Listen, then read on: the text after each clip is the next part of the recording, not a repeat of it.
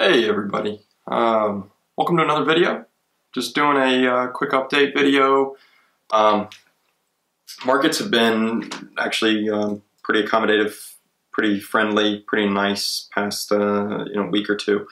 I did a little video, rather an audio recording after the Fed decision to no longer hike on the rates.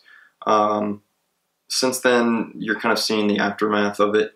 I had suggested that the market saw that short term pretty positive. In fact, it did. And then the next day, maybe not so positive. But since then, it's been pretty neutral to the leaning positive direction. I remain pretty interested in the idea that as tax time is here, we're close to the middle of April. In fact, today's April 2nd.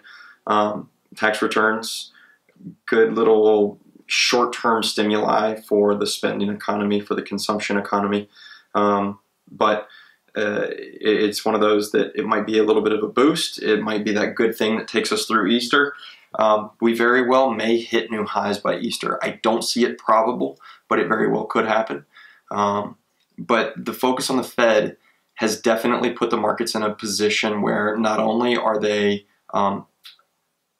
acting in such a way that makes seem they're feeling a little easy right now. It's sort of the sit back on the couch, kick your feet up, and relax kind of thing, which is not what you want to be doing, especially right now. Not to say you need to be making a lot of action, but this isn't a time where markets should be disinterested. 2017 is a good example of a fairly disinterested market, very little volatility. The markets were almost as quiet. I mean, it was each and every day just up a little bit, maybe down a little every 5 or 6 days. Today, in fact, this morning, we saw something kind of interesting in terms of the cryptocurrency, blockchain. You're hearing about Bitcoin, Riot, some of these other big players, but they all of a sudden have this kind of renewed interest. This was something that was just... everybody was talking about it in 2017. 2018 wasn't so great for it. But all of a sudden, it seems like it's grabbing attention again. What I would say to that is this is likely a situation where trading interest is causing that specific area of a very speculative market to get some newfound or refound attention, and that's because they're looking for volatility. Volatility is actually very constructive, especially if you're in a trading environment. And when the rest of the market is very low in volatility, you want something very speculative because it's an opportunity to, in the more complex trading methodologies, you can make money when everything else is really quiet. When volatility is low, they go looking for something else. So it doesn't mean that everyone's attention should all of a sudden shift there. However, I would not be surprised if you start to see some more chatter about the cryptocurrency space kind of start back up. Don't fall prey to that. Don't jump right into that. It's not a new prevailing trend, let's say. It's probably much more a matter of a conditional relevance. The condition being lower volatility in the other markets. So Larry Kudlow, economic advisor to President Trump, recently, this past Friday, went on one of the major media outlets and said that the Fed should not tighten just because of prosperity. Tighten meaning raising rates. Effectively called for a slash in rates because in his mind, I guess he sees it as the Fed should effectively accommodate markets because markets have been a little bit, let's say, sluggish or again, lack of volatility, whatever it may be. And then the Fed, with their decision not to raise rates any further, Kudlow was effectively, kind of confirming that decision, but also with the notion of slashing rates. That is... in terms of how it's being viewed by markets in general, they're looking at that as a positive because it's accommodative. It doesn't mean it's good for the economy. Again, as I've said in a past video and some past recordings, just because something is good economically doesn't mean it's going to favor the markets. Just because it's good for markets doesn't mean it's going to favor the economy, or doesn't mean it's favoring the economy. However, sometimes it is the case. It's just not that there is a direct correlation there. What is interesting, or what does need to be kind of focused on in this case, as we're looking at our overall economic picture, I've said many times now that, you know, when you're at the peak, when you're at the top,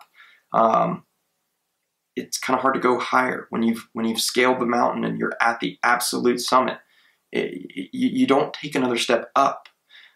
You do maybe take a step down, and while to you, you're not as high as you once were, so you've gotten worse, and that's the way the market does tend to look at things, it doesn't mean you're in a bad place. So what I've been kind of harping on is this idea that the markets are probably going to have a good bit of turbulence running into the summer months. Let's just say if we use Easter as kind of a turning point, I don't think it'll necessarily be Easter. I've said first couple weeks of May is when we might see it. June, definitely. I could be very wrong here, but I do think, though, that the fact that markets are showing this timidness, and when you see the kind of market action that you're seeing when the Fed and with economic advisors to the president make statements that would be very accommodative to a marketplace, when they don't necessarily need to be accommodative. You know, that is to say, you know, just because that hiker or that mountain climber reached the peak, they took the first step down, you know, it's not, oh, he took a step down or she took a step down, I need to immediately put their leg in a cast because there must be a reason that they didn't go higher. Bad analogy, but you put that mountain climber's leg in a cast, it's going to be really hard for them to safely come down or go back up. They're just going to kind of be paralyzed. That could potentially be what occurs here. So I'm not really in favor of the idea that we're looking to be accommodative.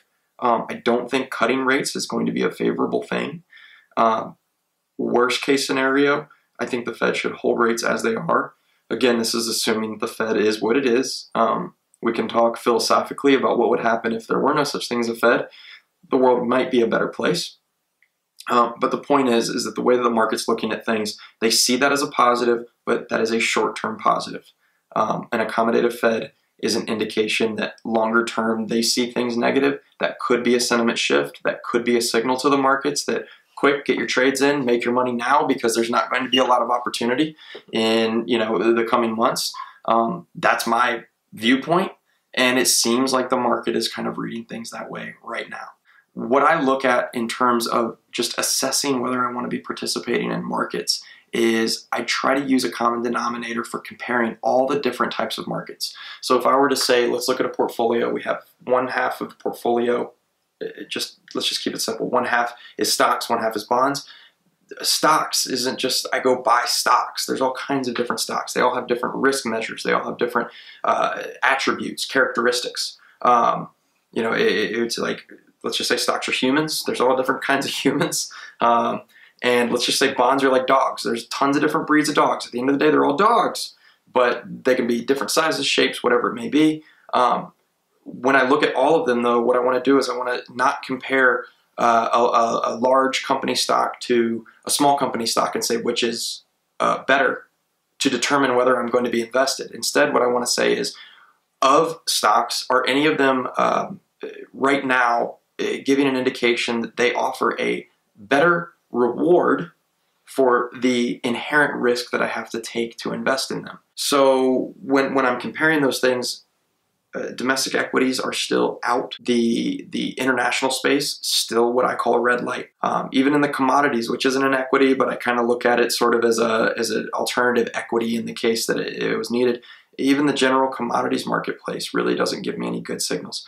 When I have all of these things red, that is not a good sign. This is the way they've been. They have been this way since December.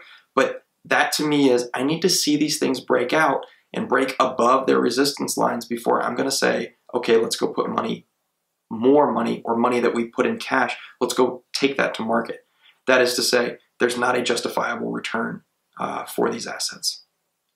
As compared to or relative to the risk that they potentially present. Fixed income side, that's a whole nother wacky world right now. I'm going to kind of save commentary on that. But really what I want to highlight is what people tend to focus on is the stock market. There's a reason that we remain, pretty hesitant to add new money. We have some positions that remain, in the equity markets. I've still been pretty favorable on mid caps, but I want to look for that low volatility. So that's been a focal point.